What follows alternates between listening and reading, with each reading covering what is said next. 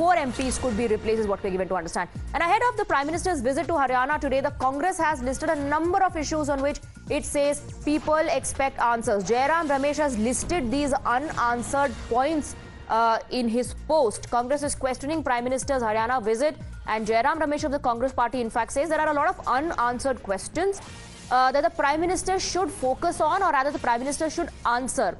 This jibe, this attack coming in ahead of Prime Minister's visit to Haryana today. Prime Minister is being questioned by Jairam Ramesh of the Congress. He's listed some unanswered points. We'll try and connect with the reporters to get you more details on that. In fact, Aditi is getting us updates on that post put out by Jairam Ramesh. Yes, Aditi. Well, Swati, several questions have been put up by the Congress party on several, from policies to wrestler protest and the farmer issue. Congress has pointed out a lot of issues before PM is going to address the rally in Haryana.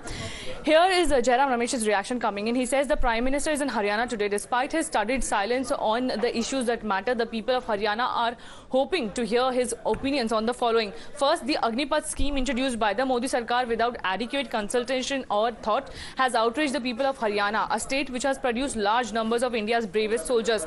Then he's questioning thousands of Kisans in Haryana and neighboring states have been protesting for the last month against the indifferent attitude of the Modi government on farmers' issue.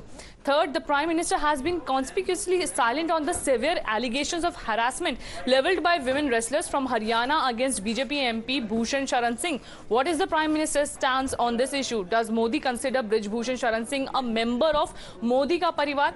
In the absence of his own words, we can only hold Mr. Modi accountable for the actions of his government.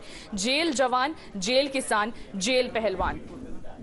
All right, Aditi, thank you for getting us those details. Sabyasachi is also with us on the broadcast. Sabyasachi, jibe coming in from the Congress. There are a lot of unanswered questions that the Prime Minister must answer.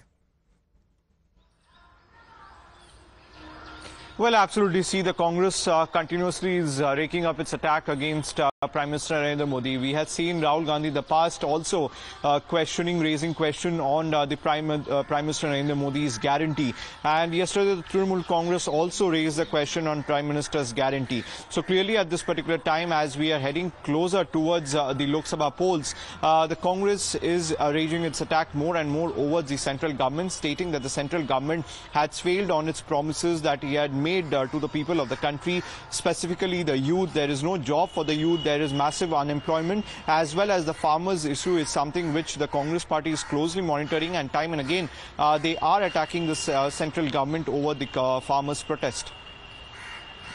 Right, Sabyasachi, we were talking about the seat sharing formula as well. Now, we're going to understand that as far as that is concerned, 4 sitting MPs could be replaced. Can you share more details on that? Well, absolutely. See, as per the sources, 4 sitting MLAs is likely to be replaced. See, regarding the state, the matter is going to be discussed in the CEC meeting. Both the BJP as well as the Congress is going to discuss the state of Haryana.